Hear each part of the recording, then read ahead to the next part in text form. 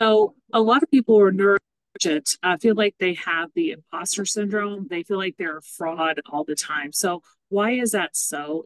Why are neurodivergent people more susceptible to having imposter? So an imposter syndrome is a anxiety-based phenomenon where you feel different than the people around you and you have this persistent internalized fear of being discovered as a fraud. And imposter syndrome comes from feeling different from your surroundings, and that difference can be overt or it could be implied, right? So if you are the first person in your family to attend university, that's a overt difference. You also could feel different, which is where the neurodivergence comes in, right? If you're ADHD and you are more or less capable of getting through the day, you feel really different, but you don't look different. So the feeling of that can lead to a sense of imposter syndrome because our different brains lead us to take different pathways towards success.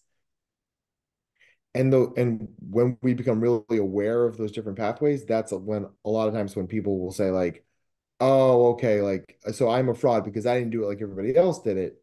That doesn't mean your way was worse. It just, but the awareness can drive the that sense of like deep anxiety. And that also ties into perfectionism. So uh, why do a lot of neurodivergent people feel like they have to be perfect? And like, how does that tie into the imposter syndrome? I mean, well, I mean, they go hand in hand. That's a great question because one of the things that our brains tell us is like, oh, as long as I'm perfect, they won't find out I'm a fraud, right? As long as I do everything I'm supposed to do and do it perfectly, well, then you know, that will keep me safe. It's an irrational thought, but it doesn't mean that it's not powerful. Yeah. So, and a lot of times what the kids I work with will say is like, who've never really meaningfully been challenged before, they'll say things like, I used to be smart, but now I'm not, right? Or if I was any good at this, I wouldn't make mistakes.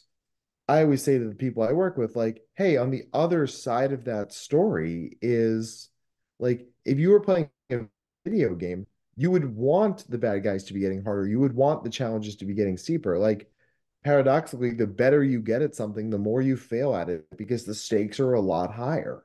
We Yeah. want our kids to be in higher levels of stakes because that's where meaningful challenges for them.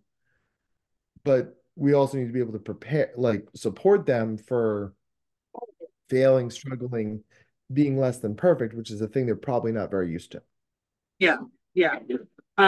It's like giving them a higher baseline instead of bringing things down for them. Like you said, the feeling of not feeling like they're as smart as they used to be, maybe because teachers don't really know how to um, either give them appropriate assignments for their level or, they might not have the right supports to begin with. Hmm. Well, So, and God, yeah, yeah. go ahead. Um, well, and those supports are everything because imposter syndrome is something that you suffer in silence for, and perfectionism is one of those things that you'll be suffering. But one of the things that causes you to suffer is that every time you do it perfectly, when those stars align, you get so much praise where it starts to feel like it's your only way forward, right? So it becomes reinforced on the other side of it because it's like, oh, it feels terrible when I do less than perfect, but it feels amazing when I do perfect. So I should just feel amazing all the time. Like it's like in Happy Gilmore when he hits a hole in one, he's like, oh, that was easy. I should just hit the ball in the hole every time. It's like, well, that's not possible, no matter how good you are, right? You understand there has to be lots of ways to succeed at things. And I tell a lot of my college students, like, you know what they call somebody with the lowest GPA in grad school? And they're like, what? I was like, doctor. I mean, you don't have to be perfect to be successful. In fact, the further you go in your professional or academic journeys, it actually makes more sense to triage things and spend more energy on the things you're going to do and focus on rather than trying to be perfect at everything. That makes sense. So, what in your upbringing led you to this work? So I grew up as a gifted kid in New Jersey in the 90s. And I was from a really small town with a good school district. And luckily for me, they were willing to support me, but they didn't have a lot of resources. And I sort of got my butt kicked. Um, and I remember thinking, like, if this town with all of its resources can't give me what I need, and I have parents who get it, and we had enough money to give me that extracurricular enrichment, what's it like for kids who don't have all of those things? So, to me, I think you want to be the adult that you needed as a kid. And to me, that's why what I do is such an honor. Yeah, yeah.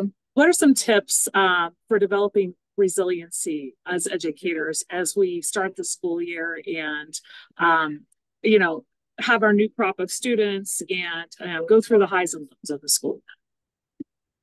So the biggest thing that I can offer anybody here is that is that resilience doesn't come just from working hard, right? It's very easy to um it's very easy to just say, well, resilience will come when the kids learn how to work hard. They'll just grind, right? But grinding is actually a great way to burn kids out. It's not a great way to increase resilience. Resilience is done best in small, targeted chunks.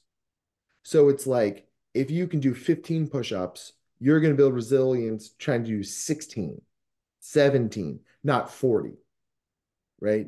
There's a concept in education and psychology that's helpful here. It's called the Yerkes-Dodson law. And basically, the Yerkes-Dodson law tells us if it's too easy, we don't engage. If it's too hard, we can't engage. So we need to find the leading edge of learning. What's the best level to do this for that kid? And then take the next step forward, right? 15 push-ups becomes 16, becomes 17. Um, and and resilience comes from normalizing struggle in the classroom as well, right? Kids are competitive. They want to do well. They don't want to be the only kid struggling, and one of the teachers I work with here in New Jersey, every so often she'll yell out struggle check, like who's struggling right now? And the kids will pop their hands in the air. Like just it normalizes that you feel like you're the only person in the room getting their butt kicked by this assignment. And you look around like 6, 7, 8 of your friends are being like, I don't understand physics, right? So, it's being intentional with the education, it's being supported from a classroom environment, and then it's working with somebody like me, like a mental health professional, to give the kids the skills because like when our bodies get upset, they can shut down. And then the interventions that would work if they were calm brain, calm body aren't going to work because don't have a calm brain, so you can't have a calm body. First, we got to regulate the kid, then we do the intervention. I like how you worded that in terms of, we're not necessarily going to push them until they burn out. So I think Right. that's like a lot of people are doing, but take it in small chunks, really normalize if things are hard. So we've had a great conversation today about your work with districts, with students who are homeschooling, and also just how some of the things like perfectionism and imposter syndrome affect neurodivergent students. Out of everything we talked about today on the podcast, what's one thing you'd like listeners to remember? The thing that I really want listeners to remember is that the world is built for neurotypical people, right? There's 80% of people neurotypical, 20% of people are neurodivergent. So the systems that we operate in, schools, businesses, libraries, doctors' offices, are not built for neurodivergent people, which honestly makes sense, right? If you're hosting a dinner party and you've got one person who only is vegan, you're not going to make vegan food for everybody. You're going to make pot roast and have a vegan thing, right? But to further that metaphor, you need to make sure that the vegan thing exists and is accessible, because sometimes you can't squeeze a square peg through a round hole. Sometimes we have to pivot into something aligned with those practices that meets the needs of this kid, right? Gifted education is special education, which means that a lot of the interventions we're going to do are going to be multi-systemic and pretty damn big, because that's what our kids are going to need to be successful.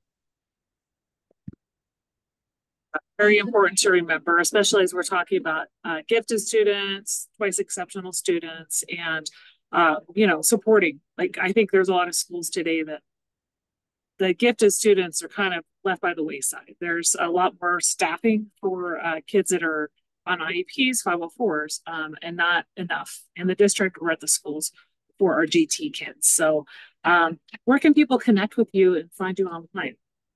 So I have sort of two primary online presences. My clinical practice is the neurodiversitycollective.com. We have a couple people who work with me that where we see neurodivergent people all over the country. And then for my speaking and training, that's drmatzakreski.com. When you have a very unique last name, it's easy to punch me into Google and I pop up in a couple different ways. And because sometimes it makes sense for me to work with your child, and sometimes it makes sense for me to work with your company of 6,000 employees, right? We all interface with neurodivergent people, and the question becomes, how do we do that most effectively? Well, it's been a pleasure having you on the Out of the Trenches podcast today.